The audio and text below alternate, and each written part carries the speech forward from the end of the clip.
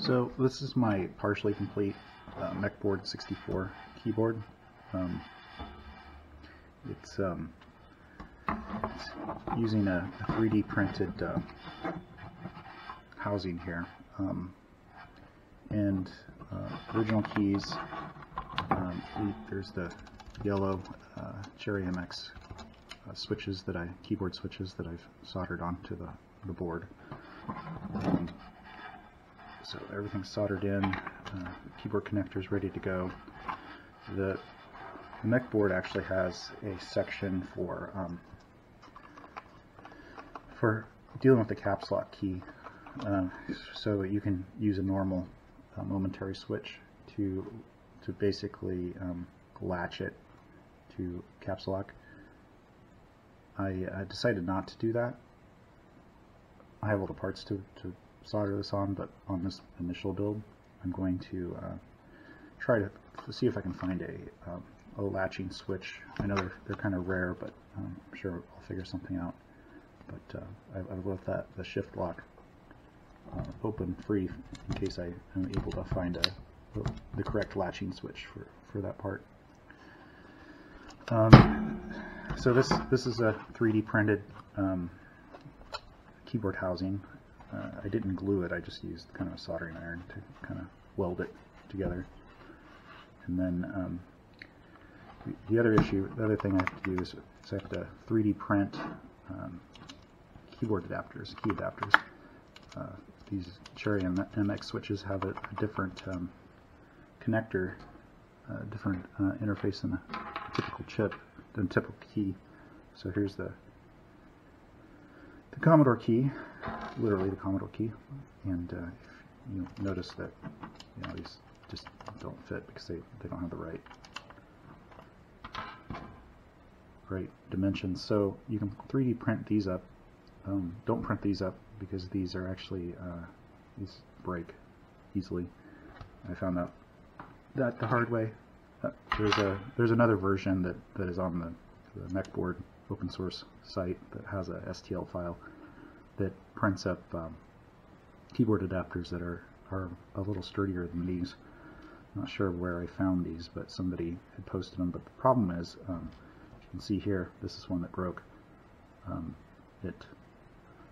when it breaks, it's kind of a problem because then you end up with a little piece inside there. So make sure you don't use these square ones. That there's some round ones that are better, the stronger, and that's the rest of these are using the round keys. The other problem with these is they don't really stay. I mean, you can put them on, but they come off really easily. Whereas these are sturdy. These really connect on, and I haven't had one of these break yet. The round style connector or adapter. So I'm in the process of 3D printing another set of adapters. Here's the old adapter, and these adapters that I actually knew version. I thought they would fit better, but they actually don't, and they break off easily. So don't use this square style if you run across these.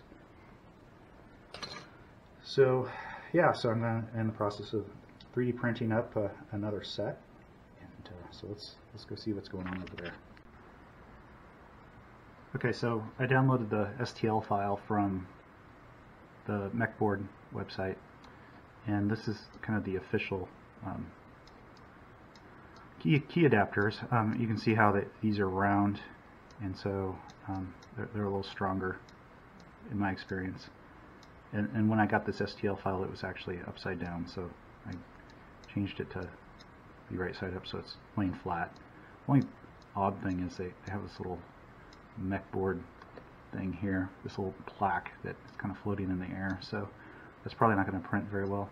I'm printing it without supports, so that will probably just end up kind of like a mess over on that side, but I don't really need these other adapters on this side. I only really need the standard adapters. So I have that sliced up in the slicer, and I actually have it uploaded to my Octoprint server out in the garage with the 3D printer. We're going to set this to preheat, and then there's a 3D printer. Looks like it's ready to go. We'll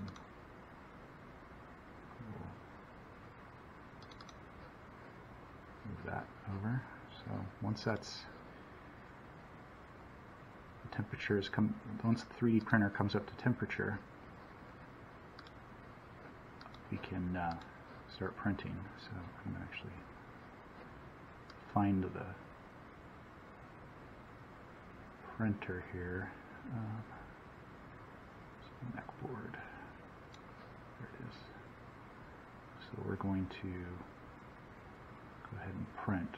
Load and print. Yes. So once the 3D printer, the nozzle and the bed get up to temperature, this should start printing.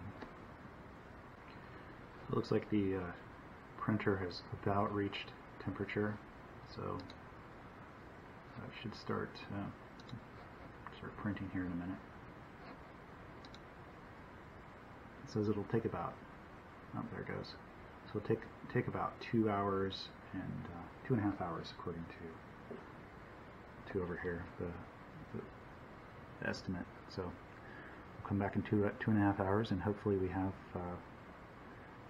some key adapters for our MechBoard64 board, the strong ones that aren't going to break on us. So our keycap adapters are printing on the printer. So hopefully it's laying down the raft now, and so hopefully in a couple hours we'll have some more keycaps adapters. So we're still printing those key adapters for the MechBoard. It says it's about, you can see it's about 18% done. So yeah, looks like it's about right, but we're back. So I wanted to show you the progress on my MechBoard64 build so far. The top board here is obviously my old original Commodore 64, and then I have my MechBoard build down here, and I'm in the process of moving the keys from the old board to the new board. But in order to do that, in order it to fit on the new keyboard switches, you have to use adapters. So the adapters are just little plastic pieces that look something like that. I 3D printed these up, and I initially printed up some of these round adapters, and those worked great. And then I found some square adapters. I thought they might work better. These are terrible. They snap off real easily. The recess inside goes right up into the top part, so there's not a lot of material holding them together. So they snap off really easily.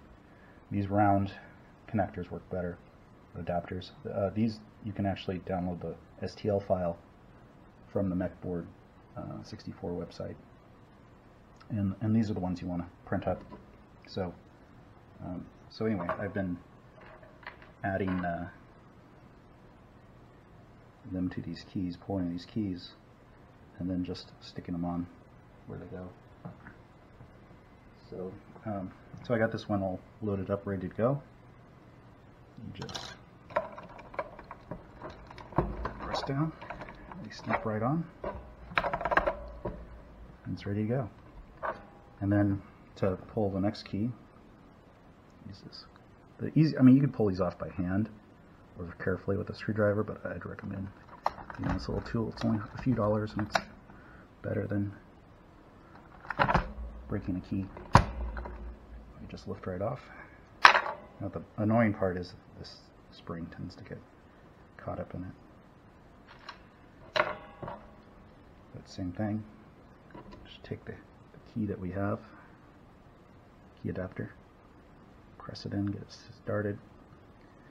To press down pretty hard. Once it's seated, it's in there. And just press it on. So the thing I still need to worry or figure out what I'm going to do is this shift lock key.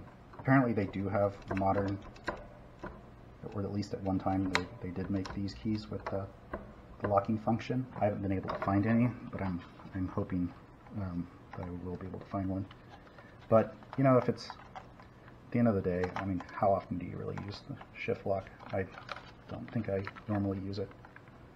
The other part that's kind of a challenge is finding cable. I mean, it's almost impossible to find a 2.54 millimeter header 10 or 20 position ribbon cable and connector. So still looking for that. I might have to use two 1x10 connectors. That's my backup plan if I can't find the 1x20.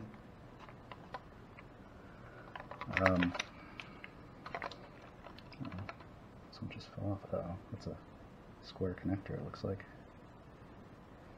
The key just fell off. So that's why. Oh no. Yeah. Have to replace those. Hopefully I don't end up with this. They're stuck in there.